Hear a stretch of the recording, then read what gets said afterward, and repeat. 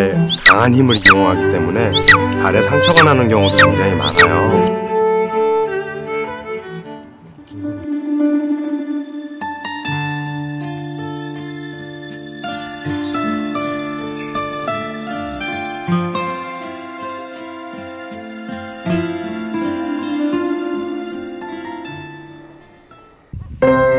마루야! 마루야! 하이! 하이! 이리 와!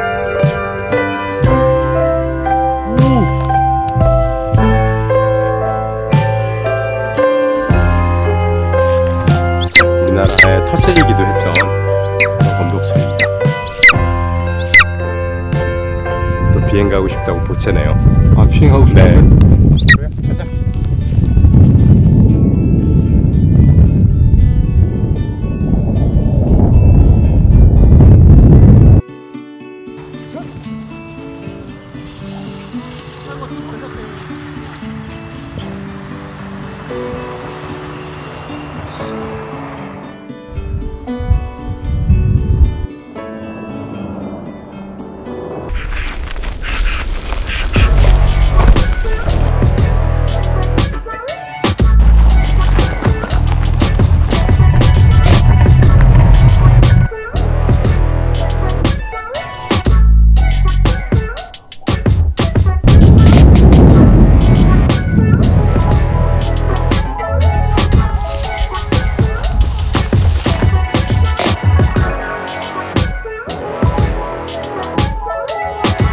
실제 사냥감은 사냥하듯이 그런 운동 겸 그런 실제 순발력 훈련을 했는데요.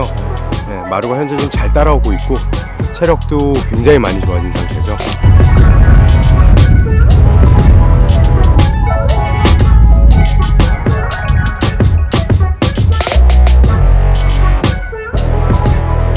상승 기류를 쓰는 방법이라든지 바람을 사용하는 방법을 가르치기 위해서 훈련을 하고 있어요.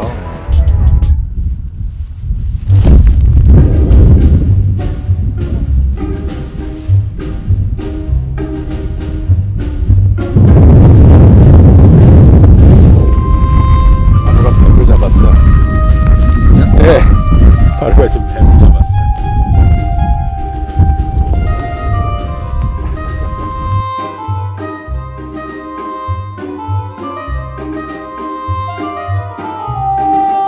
그것 때문에 날다가 내려온 거예요?